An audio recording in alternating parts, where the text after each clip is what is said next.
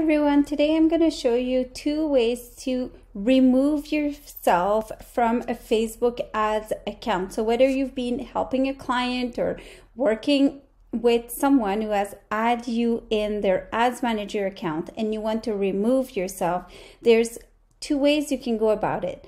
So your page might look completely different than mine because we all have a little bit of a different interface. But the first thing you can do is under Ad Center here, so click on Ad Center. Under Tools, you'll see those 3 little dots, okay? If you click 3 little dots, you'll access Ads Manager. When you access Ads Manager, you'll see on the top left all the accounts that you manage. So you might just manage one. In this case, you'll just see one, but if you click down, you'll see all these different accounts. So you pick the one that you want to remove yourself from, and you click on the gear icon. This gear setting icon might be placed somewhere else on your screen, but look for it.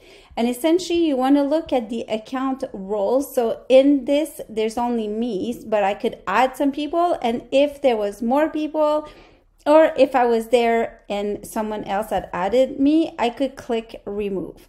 Now, the other interface that you might see would be Business Manager. And when you open Business Manager, you will see something like this. That's going to be business settings. If you go under ads account, you're going to be able to see, if you pick a certain account here, you're going to be able to see the person who managed the account.